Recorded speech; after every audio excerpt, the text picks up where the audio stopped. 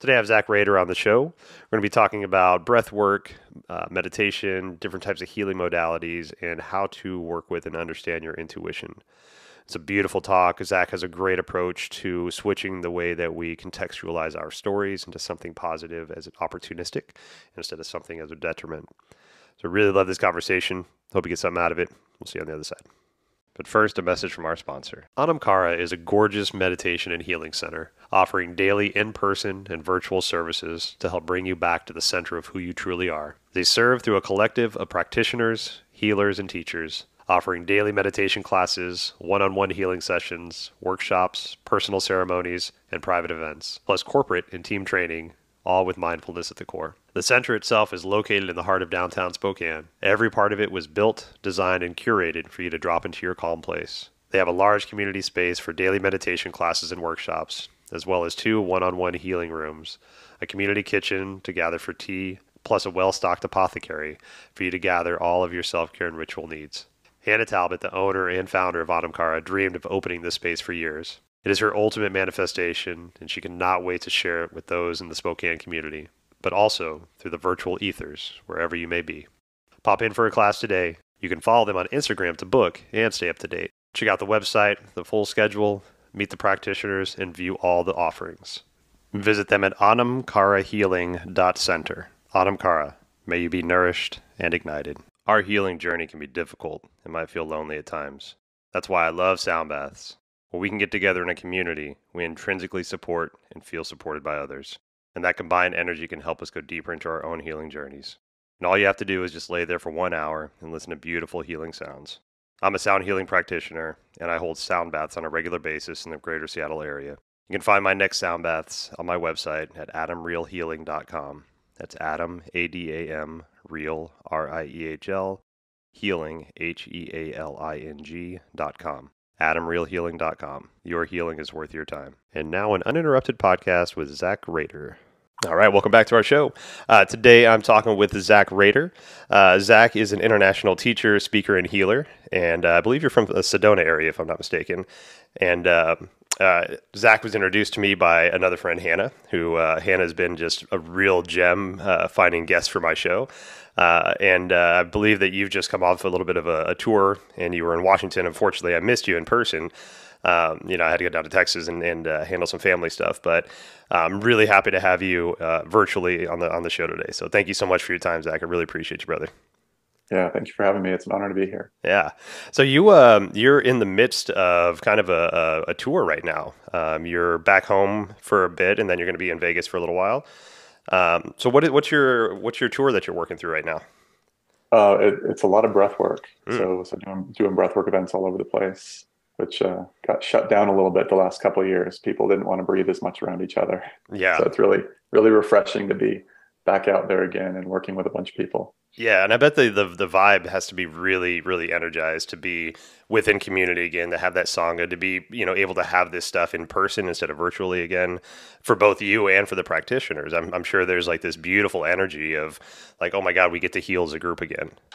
Yeah. It's almost like, it's people are just ready for even more in everything, I think. And so it's been just really powerful, and the openings and the awakenings and the healings and everything that are happening are really beautiful. Yeah, with the work that I do, I'm not breathwork practitioner, but I do energy work on my end, and I feel the same way. There's been this, I think, this realization of how much healing needs to be done now that once the pandemic hit and people had a chance to slow down and kind of assess what's going on in their lives.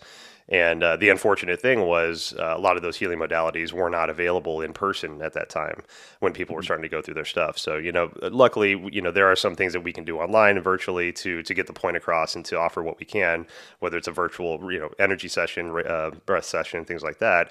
But to have that opportunity to be in person again and to feel that energy of everybody healing together, we're all on our own paths, but when we get together as a group, we get that magnified energy, and there's something special about that.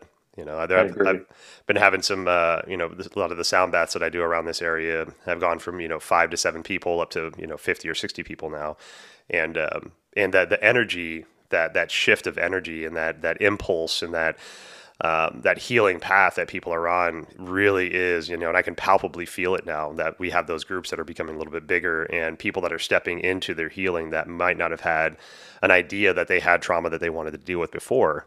Now they're having that opportunity and they're finding these communities, and it's just beautiful to see the offerings be received, and to feel the excitement for people that are on this hard path that is really is work, and it's the worst 4-letter word out there, but it's the work that nobody's going to do except for us, so we've got to Yeah. lift those boulders, and we've got to do that work ourselves. Yeah. Yeah. Well, it's what we came here to do, Right. right? Yeah. Yeah. I was talking to someone the other day. It's like, say you got to heal every single piece of personal trauma that you've ever been through.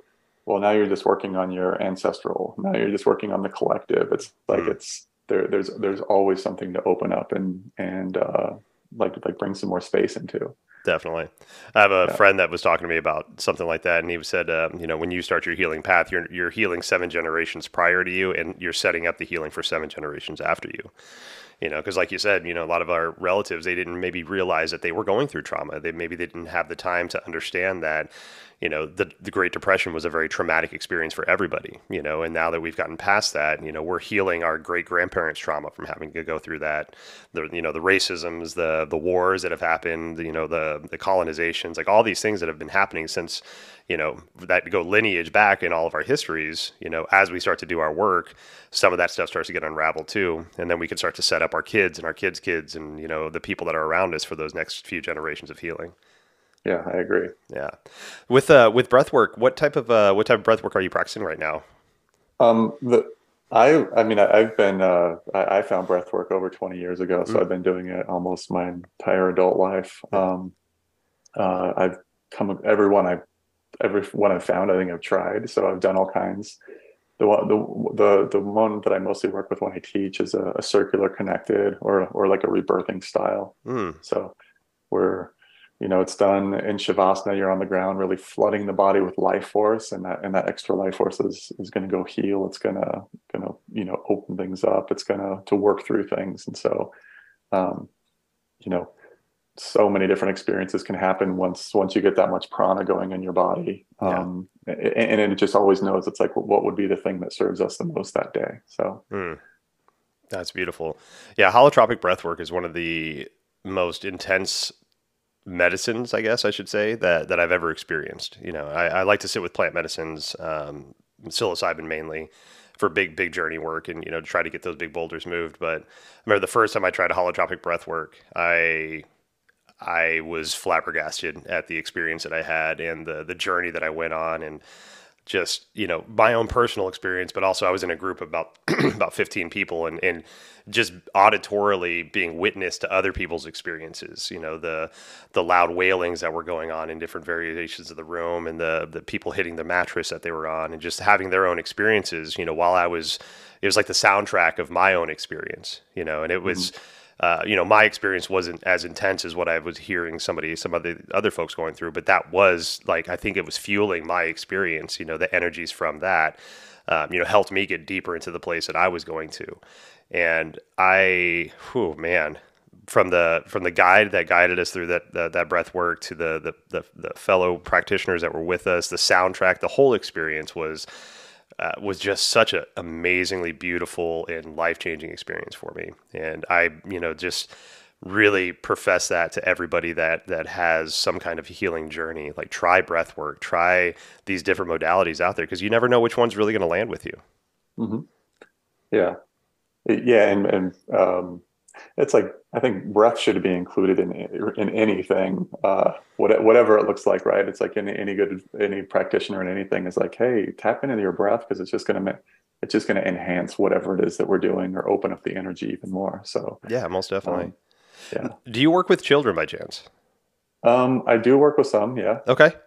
That's yeah, yeah, that's one thing with that's a topic that's kind of come up a bunch on this show, is how that we have these better understandings of how our nervous systems work, our parasympathetic, our sympathetics. We have all these understandings now, for what we know, but we're still not readily teaching this to kids growing up, to how to self-regulate their systems, to how to get themselves out of anxiety and depression from our breath work, or from meditation, or from some type of movement practice.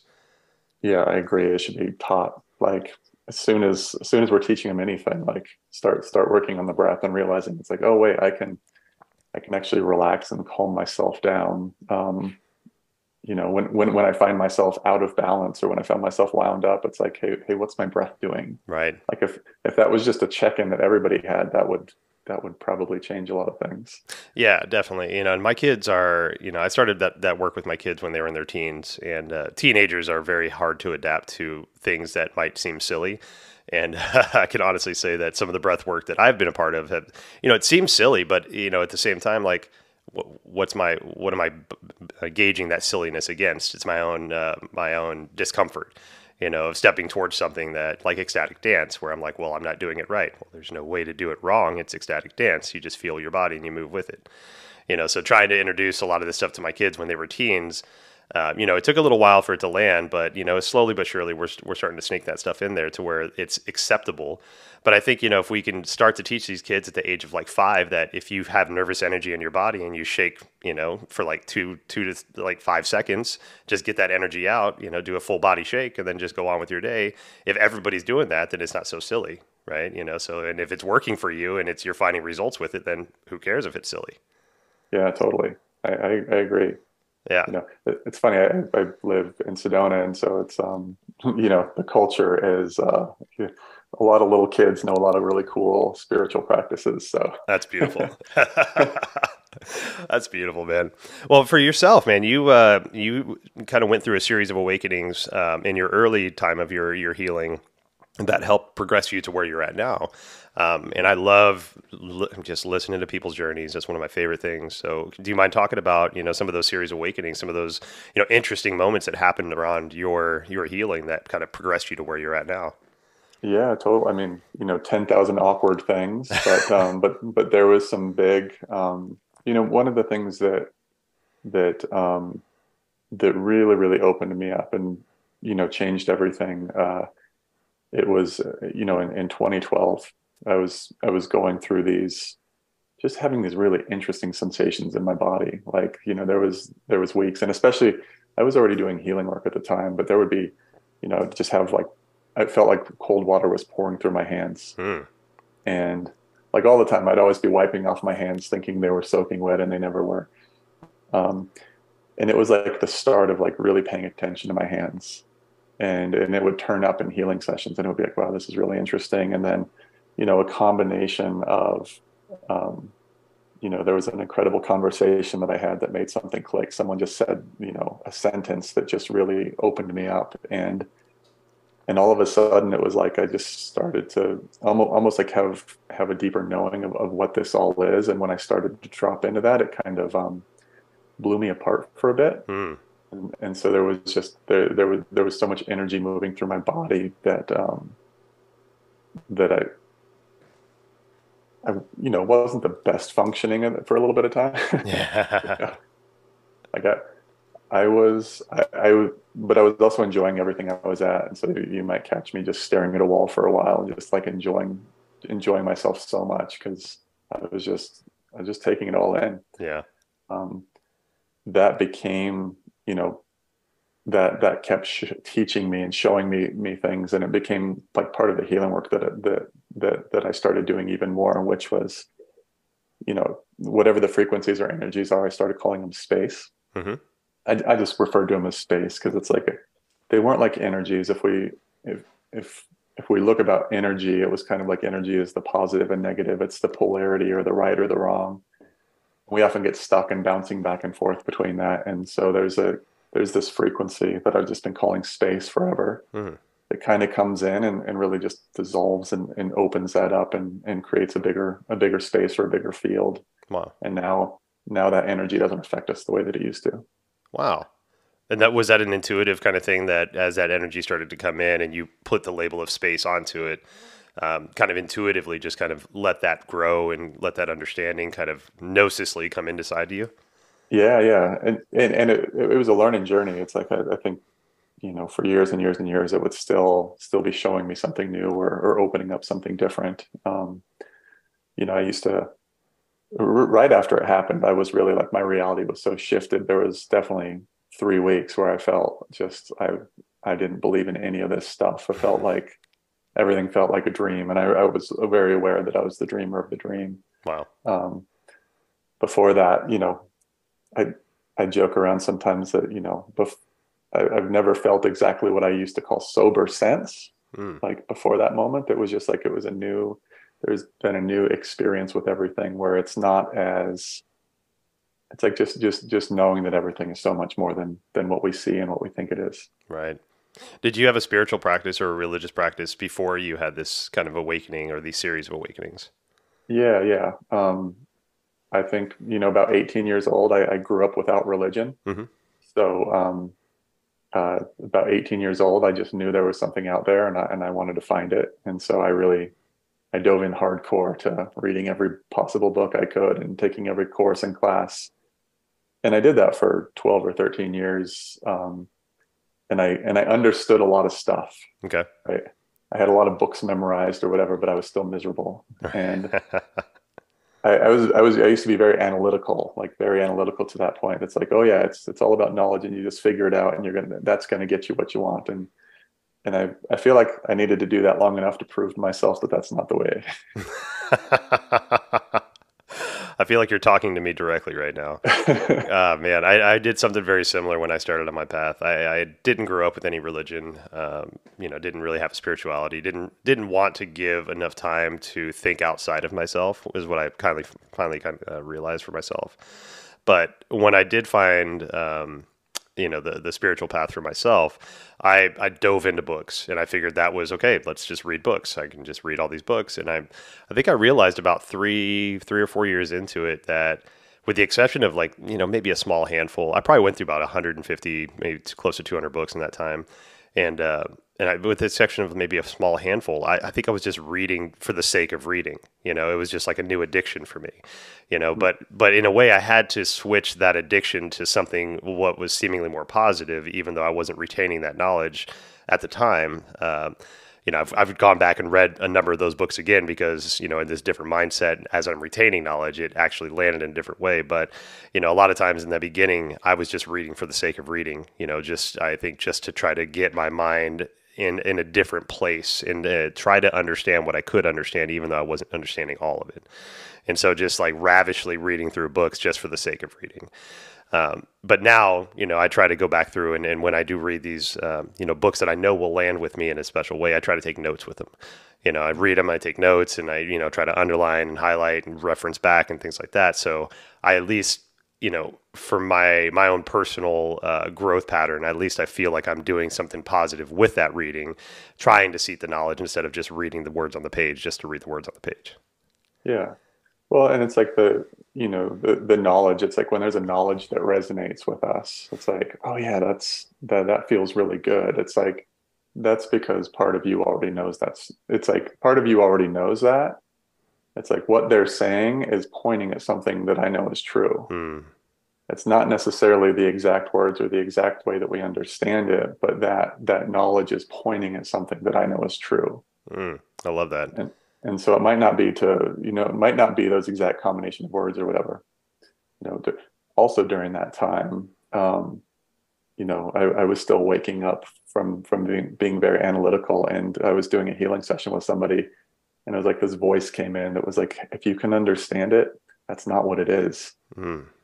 And that became my mantra for quite some time, of just catching myself, of like, look at how I think I have this figured out, and look at how I think I've got this whole situation figured out. And it was like to actually feel the energy of when I think I have something figured out, it's like it's really small and tight and dense. Mm. And it was all these places of like, wait, if that's maybe that's not what I think it is. And it actually like, oh wow, and then it actually opens up space with it, and I might discover a lot more things about it. It might feel a totally different way when I actually drop into like, hey, what if it's bigger than that? Mm. So that's I love that, because what you were just saying is that what you quote unquote thought you had figured out was this small little speck, but what your awakening showed you is that space is everything, right? And so Yeah. I love that because that's like playing with your own intuition, right? You're just figuring out how your intuition is talking to you. You know, the space, the openness of what that awakening showed you is much vaster and much more complicated than this little speck of I got it figured out. You know, and so Totally. the opportunities and the ideas are much more vast with that spiritual idea than the I've got it pegged. You know. Yeah.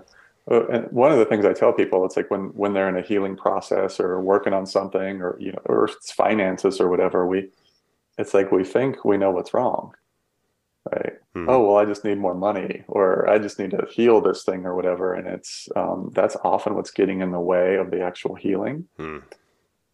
And so it's usually bigger than that. And after workshops or retreats, I let people know it's like, hey, when stuff comes up after this, because it will, um, we think we have this feeling in our body, and it's like, oh, I know what that is. That's anger, and I must be angry because of something, and our mind is quick to blame it on something. This is what this is, and this is why it is. And so I always give people, I love the question, what if this doesn't mean what I think it means? Hmm. And it's an opportunity to set aside the narrative or the story for a little bit and really be with the essence of what this is. Wow. And that's Because what, oh, go ahead. Oh, I was just going to say that's really hard for us to do because we're so good at spinning stories and we love stories. Humans love to have stories. You know, so when we Yeah. get our mind gets into these stories, we just start to follow them, not realizing we're also penning them as we're following them. And then all of Yeah. a sudden Yeah. we're in this rabbit hole of shit. Yeah. Yeah. And stories aren't bad. Stories are beautiful. Like stories make the world even more gorgeous. Mm, We've just been taking so many of them a little more seriously, or a little too seriously. yeah. So I love to remind people, that we have these wonderful minds, and they're incredible, right? They're so good at doing what they do, but they're also not good at everything, Right. right? They also have limitations, and so our minds actually need context. They need beginnings and endings. They need boxes and structures, and that's not the case. It's like infinite has no beginnings or no endings. Right. And so our mind is not capable of understanding infinite. It gets it as a concept, but it can't actually grasp something that has no beginning or ending. Right. And so I always remind everybody that who we really are, what we really are, why we're really here is beyond any story we could put to it. And so it's cool to have a story, but let it be bigger than that. Right. I just watched a documentary last night on Netflix called The Art of Infinity, and it has a series of mathematicians, theoretical physicists, and a lot of folks, statisticians that are talking about the idea of infinity, and how vast we think infinity is, and they have all these different suggestions and ideas out there, and it was. I kind of got the grasp of infinity, we hear it all the time. It's the biggest number, but what really kind of screwed me up is when they started talking about how there's something bigger than infinity. And I'm like, wait a minute. Whoa. Okay. So, and again, it's those questions that we don't think to ask until we hear them. Like what was around before the Big Bang? I love the opening line of the Tao is older than God. It's like, whoa, Jesus Christ, I didn't think about that. Like, what's before God?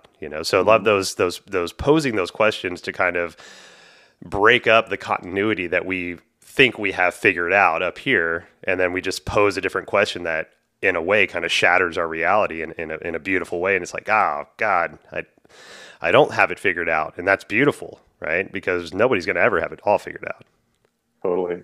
When I was a little kid, it was like before I knew any of this, I used to have this experience of blowing my own mind. Hmm.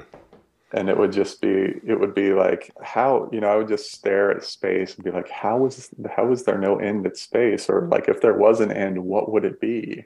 Oh, it's a wall. What's on the other side of the wall? And it would just be like, your mind just can't do it. And I would get to a place where it just blows open, and it just, now I would call it just like sitting in pure presence. Hmm. That's But it. that was a game I used to play when I was a kid. Yeah, as a kid too. I mean, like we love blowing our own minds, but just to have those thoughts as a child, like that's so vast. I think it's kind of like us trying to have like a cat understand quantum physics. For them to understand quantum physics is like for our brain to understand the vastness outside of what we understand as physics and what we understand like that happens in our physical realm. Maybe we're just not capable of understanding like things like what happens in a black hole after you pass the event horizon. Like maybe our brains Hmm. just can't compute that because that's just not the way we were designed. Maybe that's Yeah. that, next level as we progress and as we start to, evolve as humans or whatever beings that are out there, then we start to, grasp the concept of, these bigger theories that are out there. But right now with the brain that we have, we can only get so much. Yeah. It's like there's no limits to what we can know, but there is limits to what our mind can understand. That's beautiful. I love that. That's beautiful. You mentioned something earlier about when we're turned on to something, it's kind of like we're remembering or we're being reminded of something, and I actually have the word remember tattooed on my fingers and facing me, so it's a reminder for me. And that concept really hits me a lot. We have that remembering of I'm remembering the fact that I was passionate about something that I'm now remembering that I'm learning, right? So think about past life regressions, right? So like I'm in this life now stepping towards sound work, and it's beautiful and it lands in a special way to me, and in a way it makes me feel like this is something that I've experienced in the past, in my past lives, that was very, very big part of it. And now I'm finally to a point in this life where I can remember how magical that experience is and embrace that and now utilize that as a practice. But Hmm. also the fact of like being a member and remembering that person, right? So we're like putting our pieces back together as a human being of the things that we're passionate about, of the things that we want to utilize in this current life, So there's like that double meaning of that word remember, but it always, it's this beautiful thing about us putting ourselves back together with the memories, the thoughts, the ideas, the concepts, everything that has gotten us successful in our previous lives that we've wanted and willed ourselves to remember in this life, but we can't make ourselves. We have to lead ourselves to that own path ourselves. And so now that we're finding that, that's when that like the goosebumps happen and that inner side, that inner energy lights up whenever like when I got tuning forks, I'm like, I got tuning forks because I just felt impelled to, right? And then I started to utilize it. I'm like, oh my God, these feel so natural. And I feel like I know exactly where they need to go and what to do with them and how to utilize these in my practices to help people, with little to no training. It was just one of those intrinsic things that I was drawn to, that I got and I started to utilize.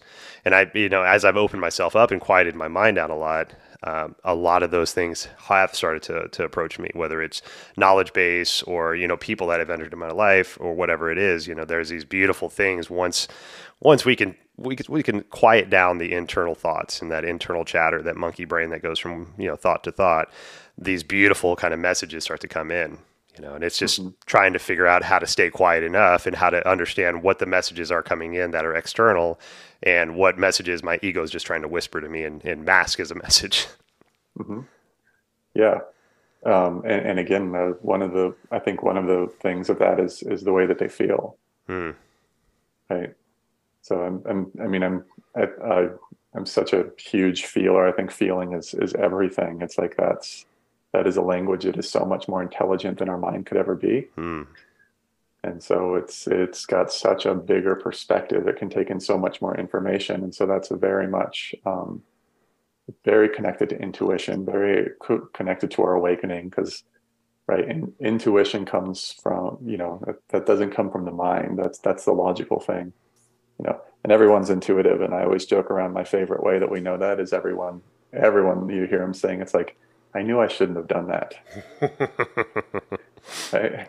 There was this something that they knew, but logically they knew something else. And so they went with logic and did something else. But we all know. Right. Yep. And tapping into the feeling of things is a tremendous, like, for so many people, it's like, okay, cool. I start following the feeling, and yeah, like, wow, I just find myself knowing all kinds of things. Yeah. And did you grow up in a intuitive, encouraging environment? Like, were you encouraged to listen to yourself? Was that something taught to you, or is that something that you kind of learned as you started to awaken yourself? It was probably something that happened like later, like I would say after knowledge and after I started, yeah, like getting to know all these different parts of me, and so feeling and realizing, you know, I'm sure there was, I'm sure many, right, I'm sure many things touched on that and showed me things throughout the time, but no, it wasn't a thing for the first half of my life for sure. Yeah.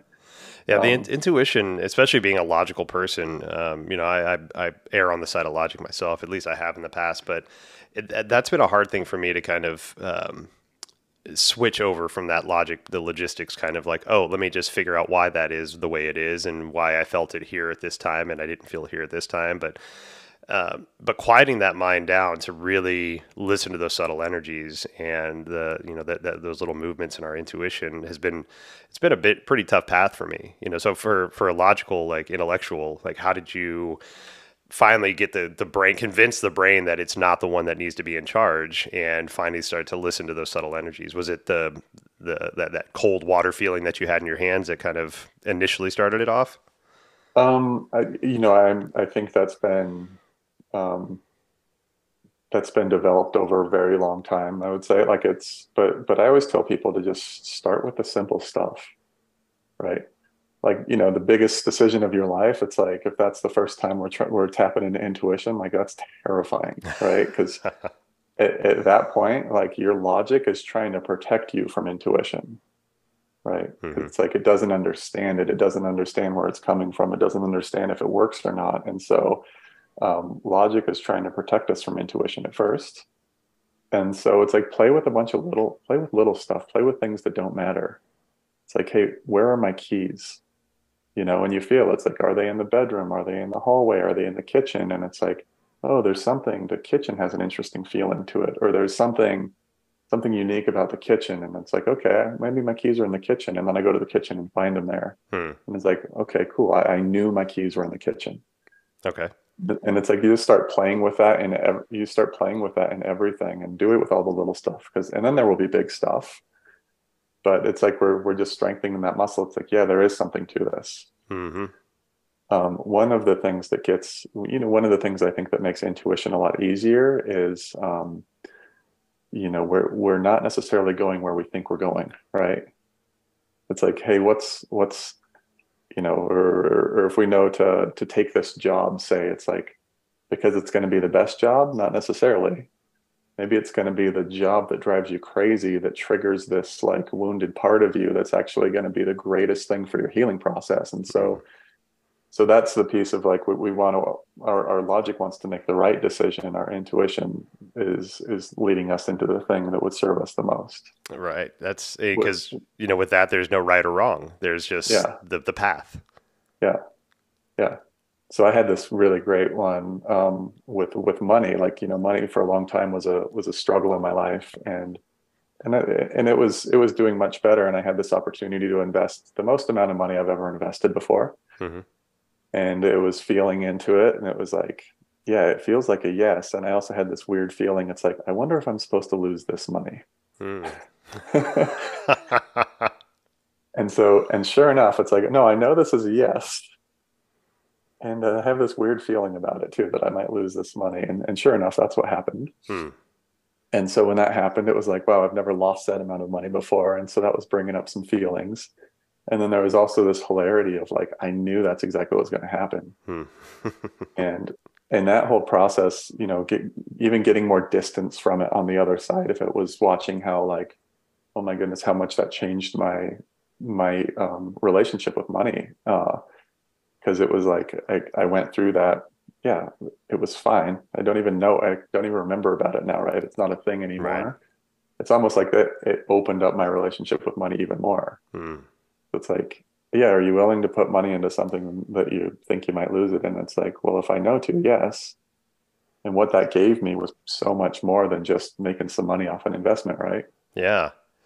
Did that experience kind of confuse you at first about your intuition? So knowing that you were stepping towards something that you were intuitively drawn towards, but also knowing that, it could potentially have a perceived negative effect in your life. Yeah. I mean, I think it probably gave me more than it took away. Hmm. Like it happened and I was like, oh, I was disappointed from it, but I was also laughing because I knew that's exactly what was going to happen. Right. Uh-huh. It wasn't as clear. And it was like in that, I was also appreciating it's like, wow, I'm glad I can laugh about losing the most amount of money I've ever lost before. That's new. I couldn't have done that a year or two ago. Like I would be freaked out. Yeah. And and so it was like it was showing me how much I've grown, and also just continued it even more. Yeah. And those are, I mean, I think those are some of those lessons that stick with us the most. You know, those are the hard lessons learned. But also, I think it gives us perspective because, you know, like you said, even though you lost money, that was a beautiful lesson that you learned, you know, about yourself, about, you know, how you feel about money, and can change our perspective about the situation in general. You know, just because we lost, you know, X amount of money, that might be a lot of money on paper. The lesson that was learned from that and the experience that you got from that made it not like you lost money. It's almost an investment, right? You invested in that lesson that you just learned, you know. Totally. And when we switch our narratives like that, where we feel the opportunities around us instead of the woes or the struggles or the things like that, and that is a perspective shift. You know, I think that's when a lot of the magic can start to happen, and you can realize that you're working with life and life's not working against you. It's just, it might not be playing by the same rules that you were taught, because culturally we're taught differently about what's good and bad, what's light and dark, what's, you know, all these things. But, you know, what's culturally, like, take a major chord in the Western, for example, like major chord in West is something happy and joyful, but a major chord in the East can be something as far as like around funeral processions, right? You Mm-hmm. know, but, you know, so if you have a person from the East that hears a major chord, they might feel, you know, down and low, but over here we're dancing and we're having a good time, right? And it's just that cultural perspective that we have. And then when we can experience something outside of that, that adds to the information that we have, and that adds to the experience that we can open ourselves up to now. Mm-hmm. Totally. Yeah. Yeah. Yeah. Man, I I struggle with money a lot myself, and one of the things that I realized is, you know, the relationship that I have with money is that I I had this arrogance of, I see you for the falseness that you are, right? I see how much of a story has been created around you, and I don't agree with it, so I don't accept that story. And my relationship with money like that basically told money to fuck off. And money was Mm-hmm. like, cool, no problem. There's 7.5 billion people in this world I can go play with. I don't need you. And so money decided not to play with me. And for the longest time, like, I couldn't retain money, I couldn't keep money, I couldn't make money. And it was finally, you know, a friend of mine that we were sitting talking, and she gave me that perspective of like, well, you keep pushing money away from you. You keep telling money you don't want it. You see through it. And so money's like, fine, fine, I'll go find somewhere else to play with. And so me switching my relationship with money and saying, look, I understand how negative it can be, but I also understand that as a householder, I need a certain amount of money so I can continue to do the work that I do. Right. So I don't need to be a millionaire. I don't need to have all the money in the world, but there is a finite amount of money that I need so I can do my work and feel comfortable doing it, and then also, you know, progress that work onto others. And creating that relationship and fixing that relationship and getting the verbiage more into something that was positive instead of something like, get the fuck away from me, money. It started to change that, and you know, the right amount of money finds me when I need the right amount of money now, instead of me always searching and taking jobs that I know are taking me outside of my path because of this thing that I feel that I need, but I keep pushing away. Mm-hmm. Yeah. And it was like, it was never about money. It was like what you were taught money was, what you saw other people, like all the other weird stuff, like all the weird stuff that people do with money, Yeah. was never about money. Right. It reminds me, I couldn't use the word God for most of my life, Mm. because it's like every time someone was talking about God, I could feel like they don't know what they're talking about, right? Yeah. This isn't there's no dude in the sky that's judging you. Like that, that's a mind that's created this interpretation of something that it can't understand. Mm-hmm. And then I met somebody, I met a man, a friend, that, and he was talking, he just kept saying God to me. He kept talking about God and kept talking about God. And I was so fascinated, because I was like, wow, there's none of that stuff on it. Mm. Like he's using this word, and it's totally clean. It's like there's none of the judgment, there's none of the other, all the stuff that religion and all the other stuff in our culture puts into it. And it was like, just being with him and hearing him use it in such a clear way, it was almost like, oh yeah, that's more what God is. Mm. And then and then I just started using them. I needed to catch up. I hadn't used the word for so long, so I started overusing it because I got a new word in my vocabulary. Right. Yeah, I had I still have a hard time using the word God. Like I was saying, I didn't grow up religious, but I grew up in a religious area down in Texas, and I saw a lot of the hypocrisy that the different organized religions offered. Hmm. From Christianity to baptism, Catholics, and I tried to go to church on my own as a teenager and tried to find religion, but the God thing never really landed with me, and I'm still unraveling it because I know it's a story that's been told to me that it's not the overarching story. It's just a version of, but the whole repent your sins, crawl on your hands and knees, and beg God to forgive. Like that never landed with me. I'm like, why would a person that omnipotently loves everybody, no matter what they did, want you to crawl on their hands and knees and beg forgiveness for something that He's going to forgive you for anyways, right? So why do we Totally. need to do that? And that never landed with me until somebody talked to me about spirit. And I'm like, oh, what's spirit? They're like, well, it's basically it's God, but the spirit is all loving and is all forgiving and is all encompassing. And you can do the worst thing in the world, and that spirit's going to see the good in you and see maybe the deeper reason why you did that you might not be able to consciously see as a human, and accept you and know that that's part of your path and love you as you kind of figure this out, whether good, bad, or indifferent. And that landed with me. I was like, oh, that's okay. That feels right, because we're all going to fuck up. We have to kind of mess up to figure out what we do and don't want to do. Like Hmm. not all of us can go to the world through this world squeaky clean. Like I have to drink all the wine and do all the drugs to understand that that's not a life I want to live and that's not a mindset I want to stay in, right? But I would not know that unless that happened to me. And should I be damned forever and go to hell because I found something that didn't work for me and then I found something else? No, we're all just loved. We're all just on this path in our own way. We're just figuring it out. We're going to fall on our faces. We're going to slip and we're going to fall, but there's going to be something there to catch us and love us and say, hey, you're all right. Get up there and you make me proud. Go out there and do what you can. Hmm. Yeah, yeah, totally. And so there, yeah, there's, thousands of different words for that spirit or that source or creator or what it like. There's so many words for it, and those are all just the words. Like those are all the things that are pointing at the thing that we actually don't have the words to describe or understand. Right. I think they say And, that, words are the poet's biggest adversary. Because we can look at something and see the beauty and know how much it makes us feel and all these things, but then it might take volumes and volumes and volumes of pages and words to actually progress and explain that to somebody else. When we mhm, can just like look at it and be like, oh, that feels beautiful. mhm. Yeah. And so we were talking about money earlier. It's like the same thing with money. It's like, wow, so many things that we've understood about money and finances and all this stuff. And we're like, what if it's none of those? Hmm. What if it's none of the things that I thought it was? And I got to really just be with this as a frequency, or be with this as like, hey, let let's form a deeper relationship than thought, Hmm. That or goes than against so many. understanding. Yeah, I mean, and that goes against so much cultural teaching out there for a lot of us. To take that story, completely flip it, and approach it from a different way. I think that scares a lot of us out there because so many people think that they have got this game figured out. This is the game that I figured out. And for the longest time, like I thought I had this game figured out, right? I had a corporate job. I was making money. I had insurance, all the things, all the check boxes on paper that made it look right. But when I sat down and quieted myself, I was fucking miserable, and I Oh, wasn't happy at all. I was drinking too much, I was doing a lot of drugs, and I just was not in a happy place. And even though I had all these theoretical check boxes of just like things that I was progressing towards, and it wasn't until finally, I had, my dark passenger days, and it just kind of destroyed me. And from that crawling back up is when I started to find there's something different out there.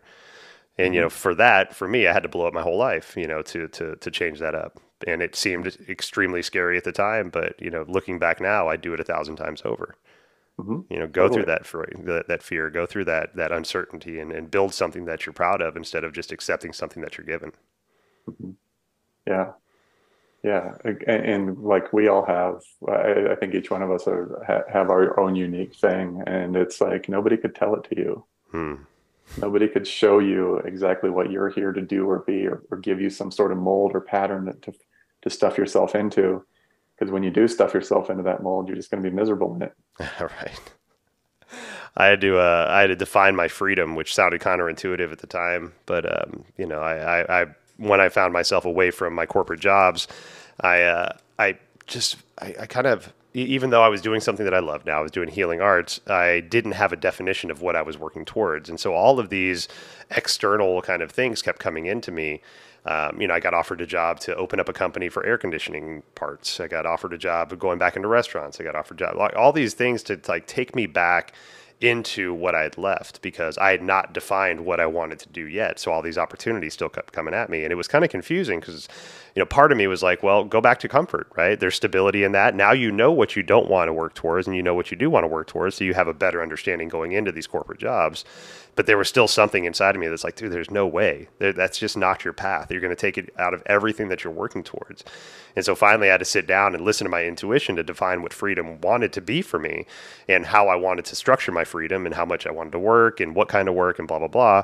But then that gave me those parameters to look back at when I had these random job offers or opportunity offers to come to me and say, hey, you can make this much money doing this kind of work. These are your hours. And I would put that against what I wanted and what my freedom definition was. And it's like, well, it doesn't meet that, right? It's outside of that. I'm working twice as much as I'd like to. I'm not making money to justify that. I'm going to be taken away from my kids.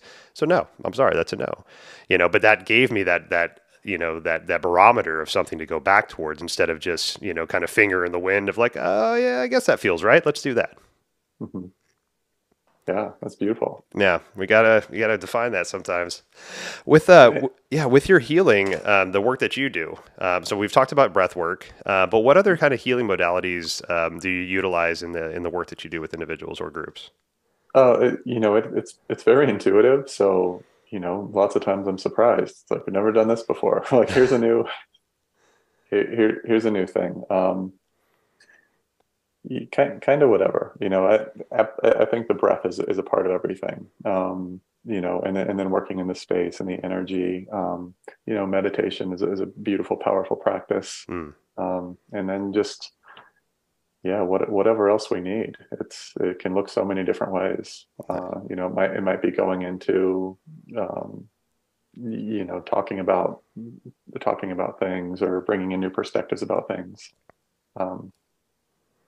Yeah, it's like when you ask that question, it's like, wow, it's so many things. I don't even think I have words for some of them. Yeah. Well, I think those are some of the best ones, is when the intuition kind of takes over and you don't even realize what you're doing. Yeah. I remember there was a yoga teacher I used to frequent a lot. I still do. She's fantastic. But when I first started taking yoga, she would always end her classes with these beautiful just phrases, beautiful thoughts, beautiful sayings that she would have. And one day after class, I asked her, I'm like, do you have like a book that says stuff that you come up with? Or, I mean, what do you do with this? And she's like, I don't even know what I say. I just open myself up and it just kind of comes through. And that was one of the first people I met that, told me that they were channeling something. And I'm like, wait a minute, like, how does that work? And, but now I can feel that, where I'm having sessions or I'm guiding classes or even my sound baths where, I've been trying to work with my spirit guides a lot more. And, I have a teacher that's kind of identified himself and as somebody that wants to work with me in a deeper way. And so, calling that person forth and then asking that person to guide my intuition. And then all of a sudden, like my hands are doing things that I never thought they would do. And I'm whistling or I'm chanting something or there's, these smells or these things that are happening around me that I'm like, well, I have no idea how to explain any of this and I don't really want to. So I'm just going to go with it and just see what happens, and then just getting the feedback from the clients of like, oh my God, this or that experience or this thing that happened or that thing that happened. I can't believe that. And I'm like, I can't either because I don't really remember it. I'm a vessel right now, And that's a beautiful, you asked earlier about, strengthening intuition and getting more comfortable with it. It's like, that's the very practice, right? Hmm. It's like you go with this, well, I'm just really called to do this or use this sound or like whatever it is that you're doing. And then you get incredible feedback from it. And it's like, how did you know to do that? It's like, well, didn't necessarily know like that it was going to land like that or what it was going to do for you, but maybe I just knew to do this. And then you get the feedback and it's like, see, I knew, right? Those are all little affirmations and affirmations. Yeah. And so, yeah, the beautiful practice. Yeah. And I think, we got to have those little things and pay attention to them to know that the bigger things are possible. To Hmm. know that your intuition is just like a muscle. It can grow as big as your biceps. It's just, you got to use it. You got to understand it, give it the time and effort that it needs to fully mature into something that you can use on a regular basis. Yeah. You I, know, I mean, I, I'm at a point now in my life where I don't make many logical decisions anymore. It's really just like I don't even need to know the details of the question that's being asked. I just you can feel like it's like, yeah, that one. What did I say yes to? Okay, cool. That's what I'm doing.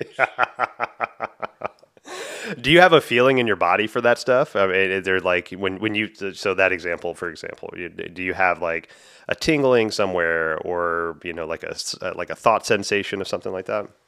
I do like it's gotten some very clear feelings in my body in these things. Hmm.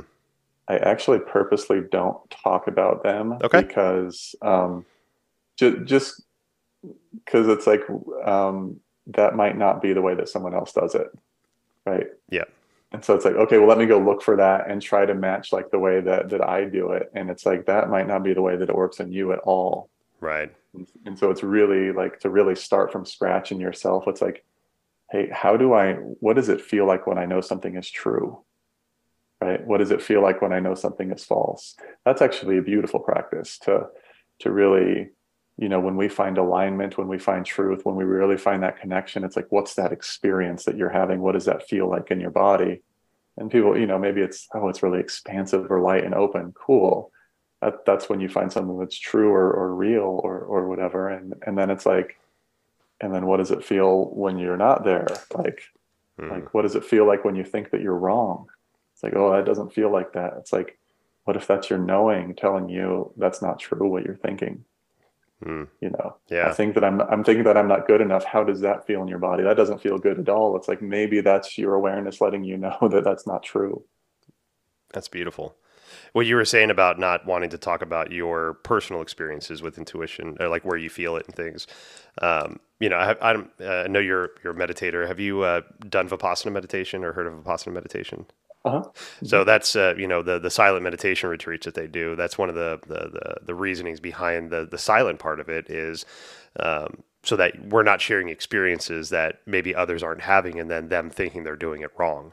Because Totally. like you're saying, there's no blueprint for this stuff. Like my yes on my bodies might be different than your yes on your body. I might feel it, you might hear it. I might see sound and hear colors. You might just experience a bunch of different things, right? So yeah, so I respect that a lot. I've never heard anybody put it that way.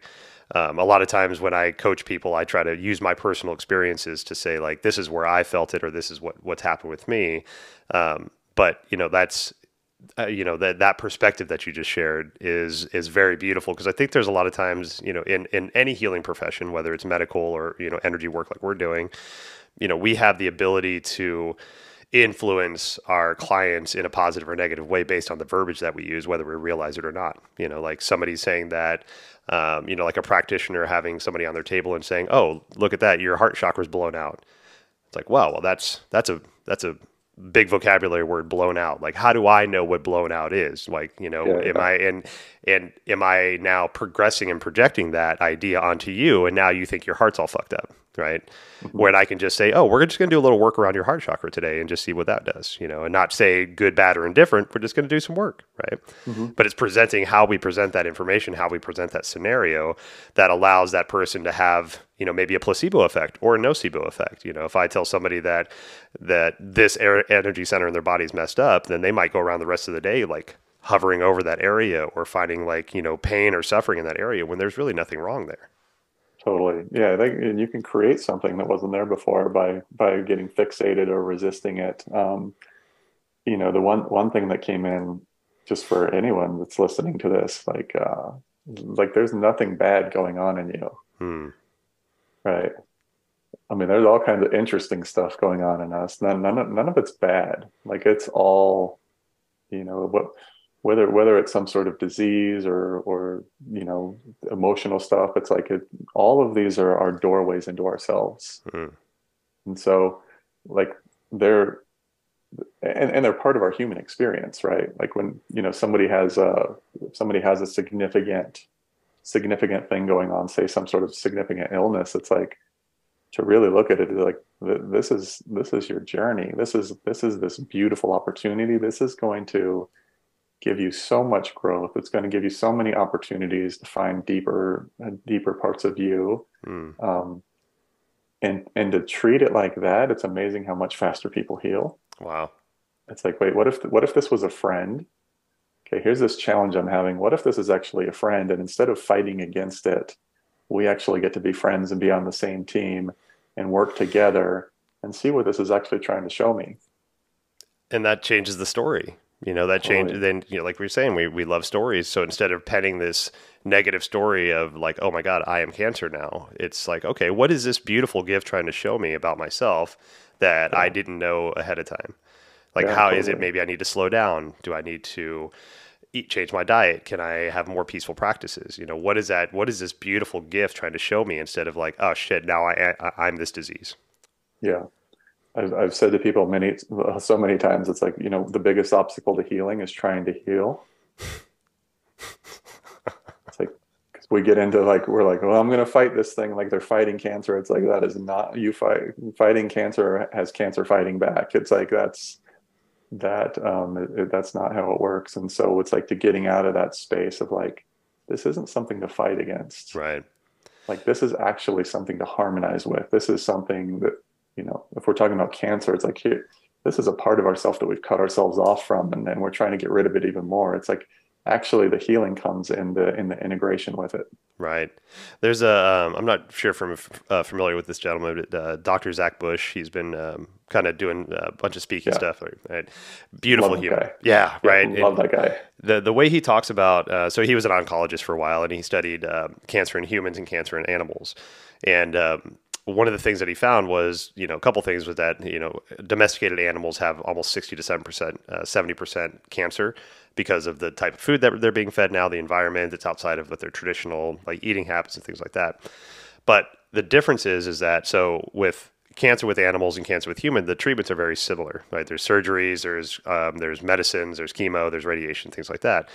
But the difference is that when animals, let's take a dog for example, let's say a dog has a tumor, they go in and surgically remove that tumor. The animals have a 90% success rate with curing or coming out of cancer after the treatments have been administered.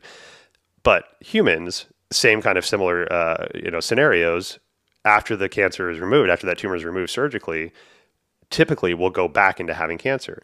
And what they're finding is or not finding yet, but a hypothesis that he's thinking about is the difference of consciousness, right?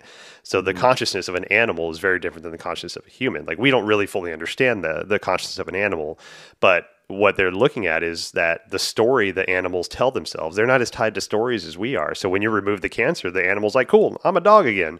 But the human is like, well, but I'm still cancer. I have Mm-hmm. these cells that aren't connected, and so I'm cancer. And so they go back to having tumors again, or the tumors metastasize, or they grow bigger. And so just that the strength of the story that we tell ourselves, how Mm-hmm. bad that story can be, but also how beautiful the story can be. Like if we have the story of abundance, we have the story of I am love, I am surrounded by gifts that maybe I don't understand, but are always around me and that I have the opportunity to tap into whenever I need to. But it's just changing our dialogue, changing the way that the stories land with us.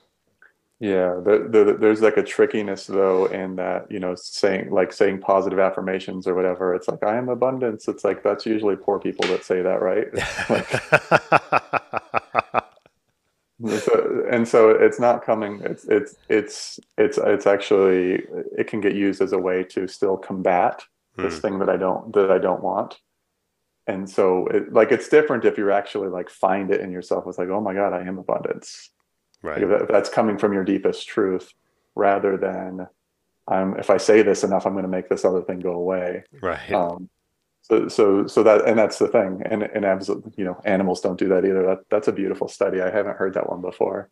Yeah. Um, He's like I was saying, I love the way that man speaks. There's just a totally. lot of stuff that he approaches in a very different way that I've heard, and it really lands either in the just because I've never heard it before, or just you could tell he's put a lot of thought into what he's putting out there in the world. And, like people like Charles Eisenstein, there's just these beautiful humans out there that are putting out very well thought out information and in different perspectives that might be outside of the cultural norms. And, if there's anything I learned from COVID is we got to listen to the people that are fucking putting their hands up, whether they're right or wrong. They're outside of what the normal narrative is being told. So let's listen to what's being said. Like, why we shouldn't just always follow the common narrative. Let's look outside of that box and then find out if it lands with you or not. That doesn't mean you have to take it as gospel, but just hear what the people have to say and then see if that lands with you. Yeah, totally. I mean, I think with all of, when I see all the crazy stuff, it's like you have all the narratives, you have all of these different things. It's like, it's sort of like the next survival of the fittest is survival of the intuitive. It's like survival of the ones that are really, I always give the example. It's like, you can go into a grocery store and it all says that it's food, but half of that food is going to kill you if you eat it every day. And so it says food on the package, but does my body actually want to eat that? Right.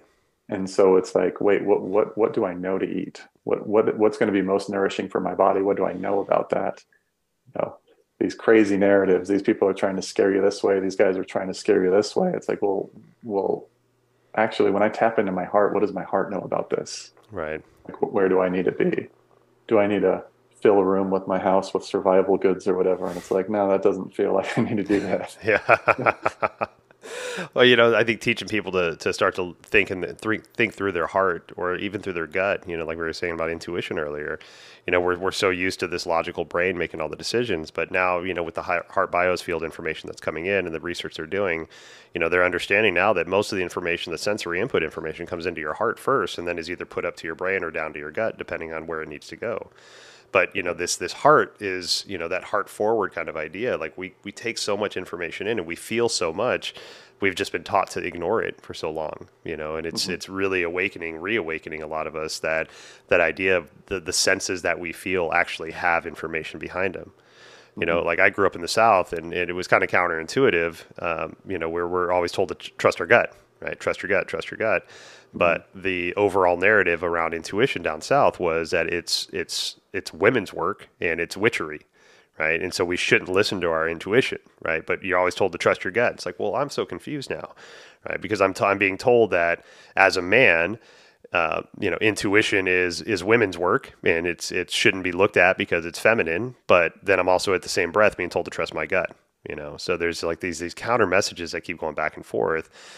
Granted, we're now getting into a place where we're more accepting with understanding that there is intuition and that is a sense that we have, that is something we can cultivate, that is something that we can work towards, and not just abandoning all these feelings because of what was used to be called woo-woo stuff. It's like these things do have important places in our lives and in our bodies. They've just been so quiet for so long. We're forgetting how to listen to them. And it was the way that everyone did it before. It's like once you started having religions come in and people putting themselves in between you and God. Now, don't listen to your heart. Listen to me. I'll tell you what God said. Right, right. I did a show a couple weeks ago and we were talking about nature and things like that. And one of the I just researched the definition of nature.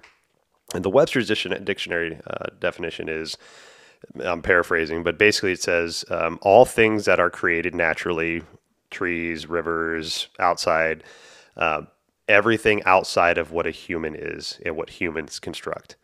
So basically it's saying that nature is everything except for humans and what humans can make.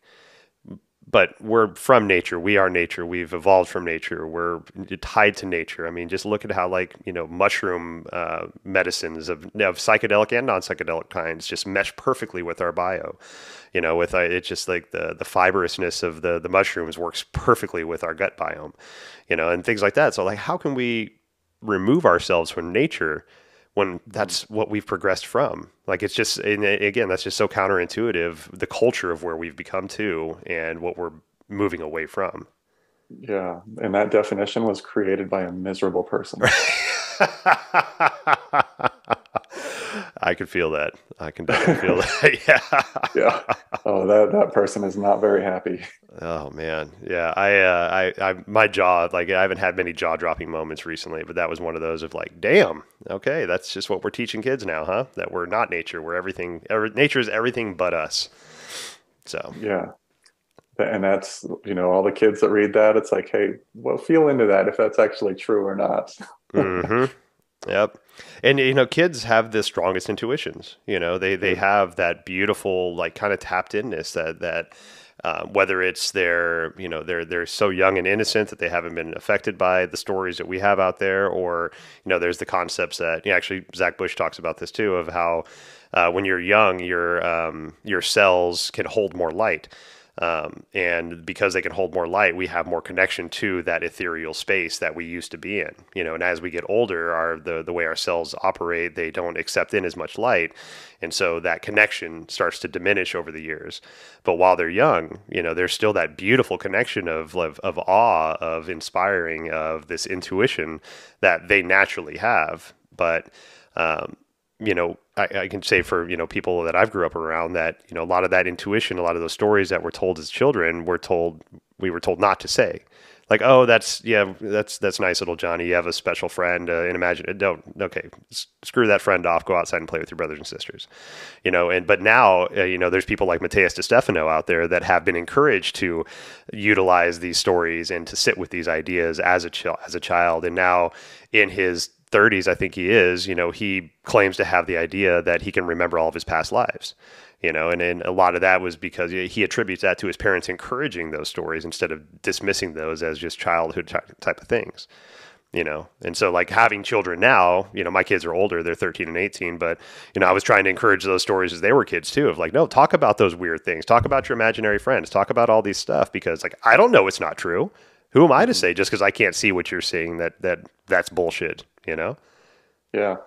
My curiosity, not necessarily that it's a thing where your cells get older and can't hold the light. I feel like it's like as you get older, it's really easy to just understand more about yourself and the world, and it's almost like locking it down more. Like it's almost like the more and more that we understand, the more possibilities that we cut out. Hmm. Because we really get into it. It's like, no, this is who I am. This is what the world is. This is how it works. I'll never do this. This is impossible. It's like we live in these very limited stories, and it's like none of those are true. Yeah. And you're just you're experiencing, if you're so caught up in the thoughts of what's not possible, that's what you just don't see all the stuff that contradicts that. There's a Japanese concept called a beginner's mind, and I think the Japanese word is ikigao. I think it is, but I might be mistaken. But the concept of beginner's mind. So the very first spiritual book I ever read, I don't remember how it came across my path, but it's a Zen Mind, Beginner's Mind by Shunji Suzuki, and that book changed my life. And it's basically just like a transcribed talks that he had, the Dharma talks that he would have after his sessions, meditation sessions in like the 50s and 60s down in California. And but the beginner's mind concept is that, when we approach things with the experience that we have through life, the good, the bad, and the indifferent, we're limited on the successes that we have to solve a problem because we're just going off of the pattern that what's worked and what hasn't worked. But when we can approach a situation from a beginner's mind, to where even if it's coloring this page that I've colored 1,000 times, but I'm going to look at it differently and not see that image of a frog, I'm going to see an image of something else, maybe an abstract image. Instead of using green, I'm going to use purple, right? And so when we approach things in these beginner's mind, everything is an opportunity and everything is an option, and we're not Mhm. limited by those successes that we've had in the past. And when I first heard that, I'm like, well, then why do we look at successes? I mean, if we have success with something, then shouldn't we repeat that? And the way it was explained to me is that, well, your success back then was with a different mindset, right? Maybe your failure back then was with a different mindset. And now you have this, new set of skills that you've learned. You might even have new people around you that have surrounded you with different skills, right? And so approaching something that you may have failed at in the past, now you have an ability to succeed at because your toolbox is bigger. The way that you approach is differently. And in the same breath, like, because I had success with something in the past, I'm going to approach it with that same amount of try to success with this one, but I'm going to fail because I didn't absorb the resources and the knowledge that I have now to apply it to this new way, because I could have had more success with a different attack plan to it. Right. Hmm. And so like having that beginner's mind is just such a good practice, and but it's really hard. It's kind of counterintuitive at times. Hmm. Yeah. You know, a few phenomena are coming in. One of them is like, we do something magic, we do something out of the box, we do something we've never experienced it before. It came through us, or we were part of it. And then right on the other, and then afterwards, it's like your mind is trying to recreate it again, but it's like it wasn't your mind that created it in the first place. And so it was probably an area of real openness or beginner's mind or curiosity. Right. Um, yeah. So yeah, these wonderful minds are funny. They're Yeah. amazing, and it's like we relax them. There's this other phenomena that I always see. It's like I think people have profound spiritual experiences all the time, but if they're too far outside of somebody's box, like if it's like no, that's not possible, it just gets totally forgotten. They Hmm. don't even realize that it happened. And so I've watched it happen with quite a few people where it's like, there was an experience that happened and they just didn't remember it the next day. Right. Um, and it was like, because there was such a fixed, like, no, this is the way that the world works, and that is not possible. And so it didn't happen. It's like, no, it happened, but it doesn't fit into the small box of context that you have right now. Hmm.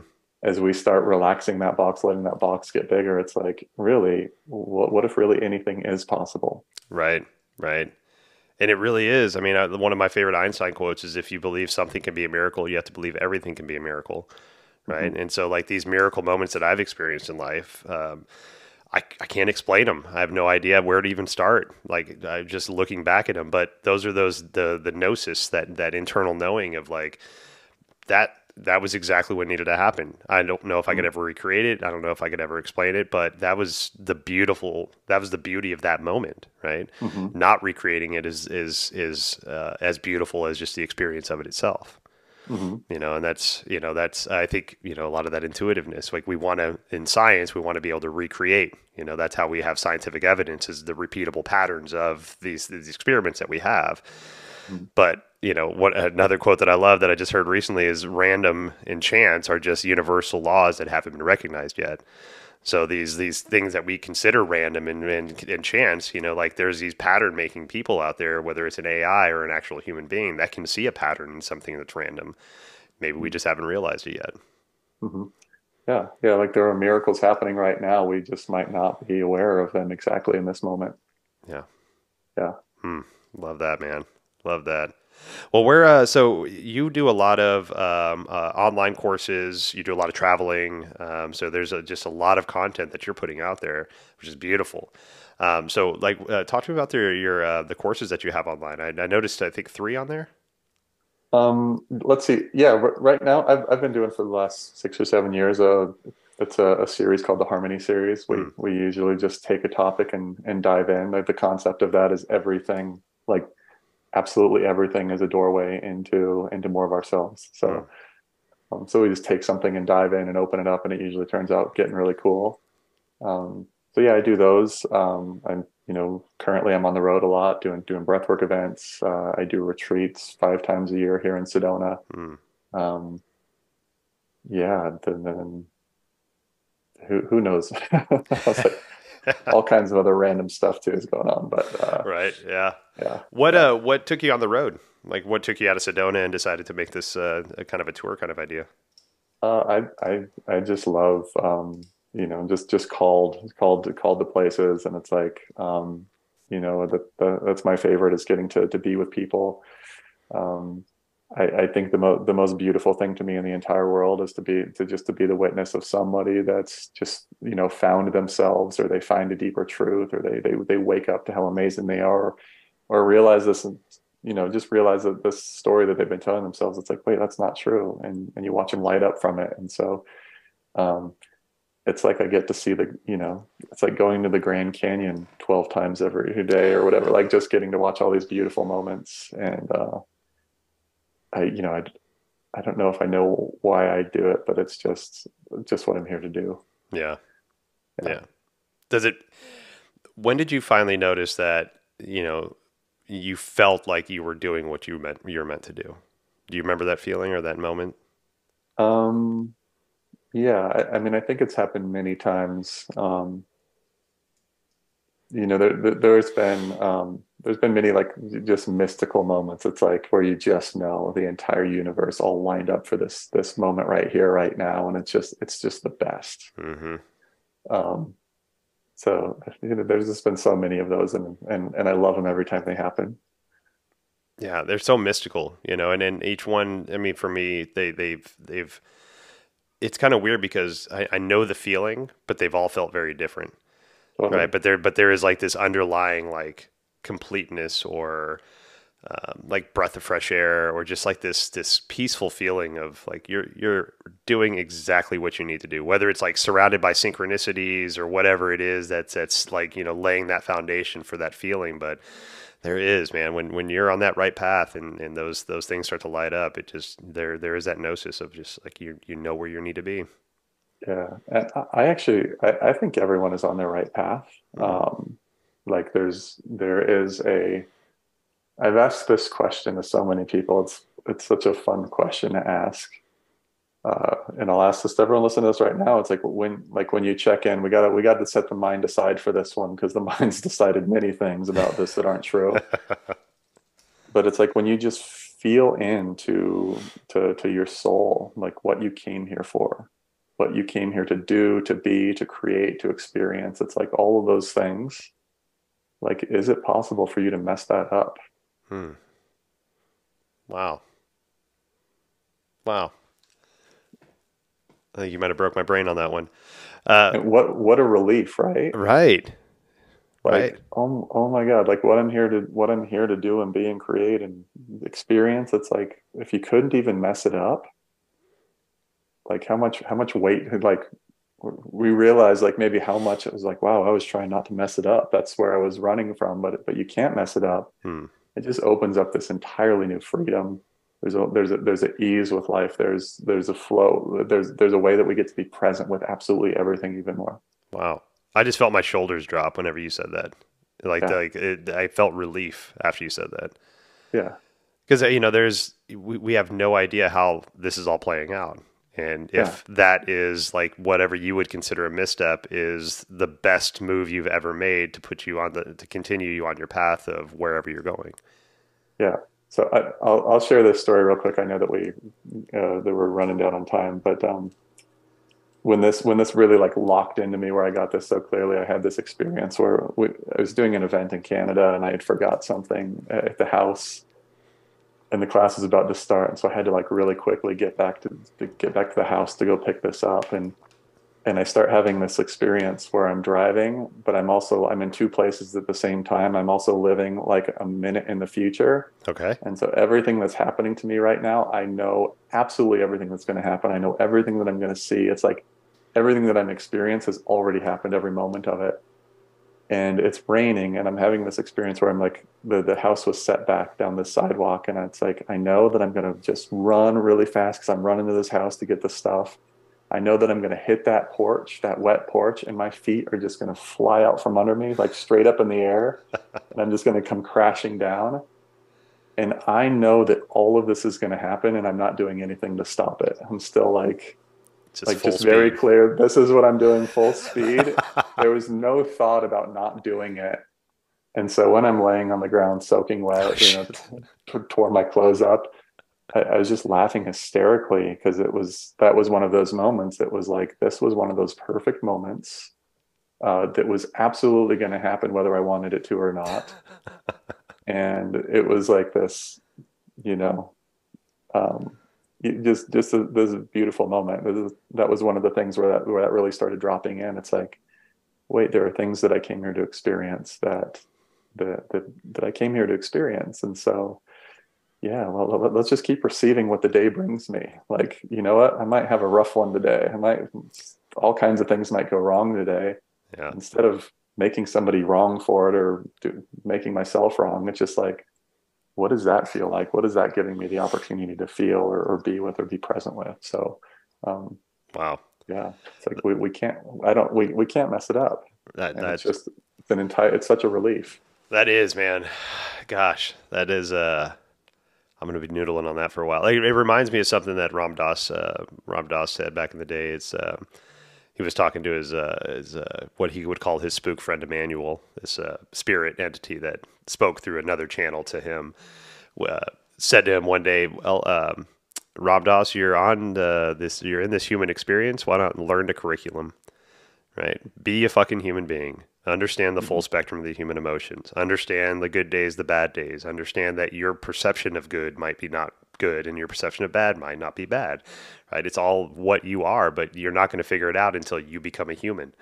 Right? Stop trying to be and live in this ethereal spirit plane. Be a human for a little bit. Right? Learn what it's like. That's why we're here. Yeah, totally. Yeah, well, it's like we came from spirit to have the human experience. Why are we trying to why are we trying to be in spirit all the time? Right. Yeah. Yeah, Yeah. and that's a paradox. I heard somebody say that the other day and I'm like, "Oh my god, like that makes a lot of sense." But at the same time, if I wasn't meditating all the time, I'm afraid I'd just have a bottle in my hand, you know? So, it's like I'm taking one for the other, but addiction can manifest itself in many different ways, whether what's perceived good or bad. So it's finding the balance of, okay, yes, I understand that I'm a light of a spirit of some sort. I have this thing that I'm looking towards, but I'm also in a human body and I have this job to do, this experience to learn, this culture to understand or whatever it is. Like, Hmm. take the time to learn that. Know that that spirit's there and it'll always be there to hold you, but also like figure out this human stuff too. Yeah. And and that because that's usually I often tell people, all of the things that we're looking for is found in the things that we don't want to look at. And so, like talking about addiction, it's like that's a way to kind of, change the way that we feel or change the way that we experience, where it's actually like the invitation is like, hey, when something's comfortable, can you allow yourself to feel it more? Hmm. Right? Can you find, and my two favorite practices in the world are breathing and relaxing. It's like you start breathing and relaxing. Every time you relax your body a little more, you can feel more. Hmm. And so, and it's like, okay, cool. Now I actually get to meet this because it's right. It's hard to feel something when we're fighting against it. Like Right. when we're, but it needs to be felt. It wants to be felt. It's like, that is the integration that's happening. It's like, well, when I can actually just sit and allow and feel this, okay, now I get to meet it. Now I actually get to know what it really is. And it was never what I thought it was. Right. But it's quieting ourselves down enough and giving ourselves that space to hear it for what it truly is and not what we're expecting it to be. Yeah, because I mean, we didn't come here to avoid anything. And it's in those things that we avoid is often some of our greatest teachings, some of our greatest openings or awakenings. It's like, cool, yeah, well, I'm feeling really uncomfortable right now and I want to do something about it to distract myself from it. Instead, it's like, what if I come back and just be uncomfortable? Yeah. Lean into it. Yeah, Yeah. yeah. Teachers manifest themselves in the strangest of ways. Like we have no idea that that was a teacher for us until we can accept the fact that like we're being taught something. Put the ego aside, put the preconceived notions aside, take out the beginner's mind, and just sit with your intuition and see how it lands with you. Yeah, yeah. I mean, I think I had, functional depression for a big chunk of my life, Hmm. like, because I was really good at running from it. Like I mean, I was a professional athlete, and I could always like working out. I could always feel better, and Yeah. I realized that it's like, oh wait, working out was always an avoidance, and I was avoiding a lot, so I worked out a lot. My yoga practice turned into that for a little while for me. I realized I Yeah, was using my yoga practice to run away from life instead of utilizing as that healing modality that it started out as. yeah, and so there was a profound experience that I had where it was like it was like almost like a deep funk coming on, like a depression.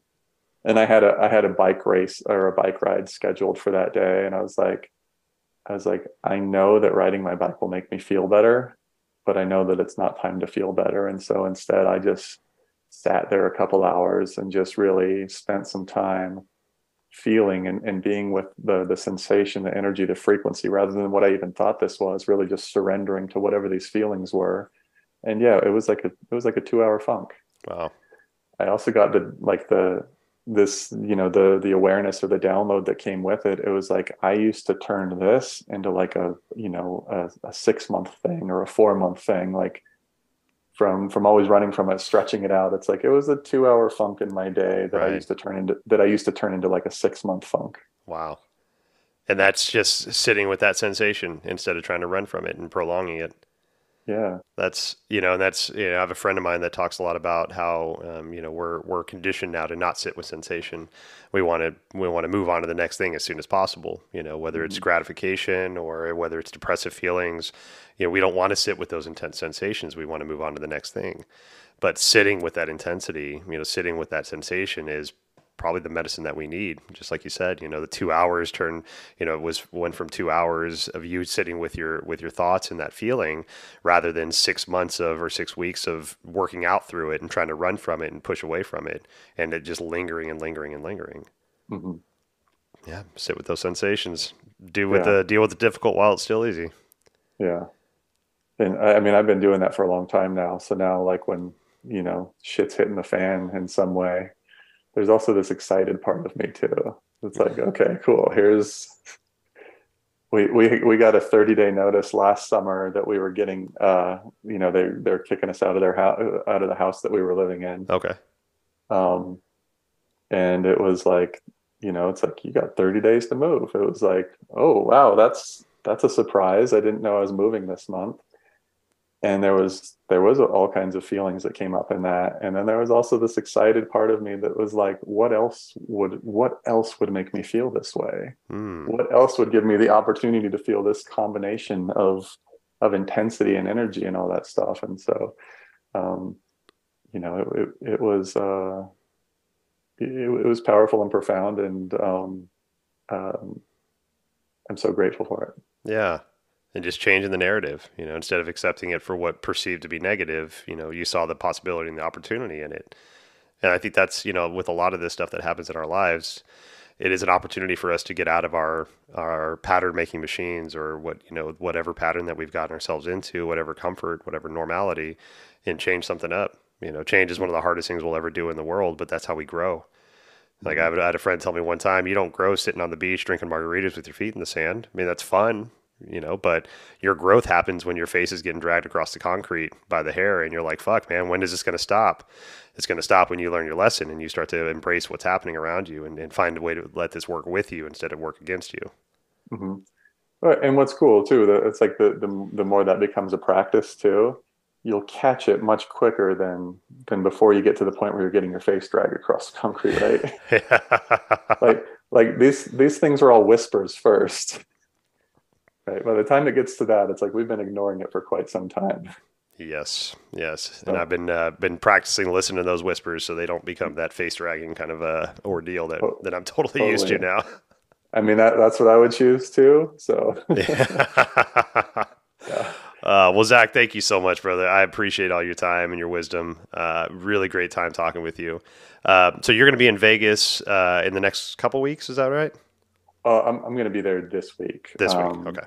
I'm trying to think of where else I have some Colorado stuff, like Boulder, Denver. I'll be in Utah.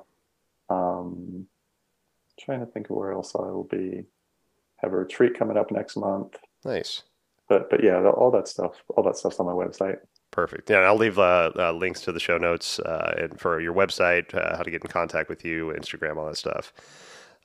And Zach, thank you again, brother. I appreciate what you do in this world, all the healing that you're putting out there, and your time and your knowledge, man. Thank you so much, brother. Thank you so much. It's an honor to be here. All right, brother. We'll see you next time. Thank you. Thanks so much for spending time with Zach and I. Check out the show notes for any links to get in touch with Zach and see what he's up to, where he's off to next. And please like or subscribe to the show. Send it to your friends. Obeisance and love. We'll see you guys next time.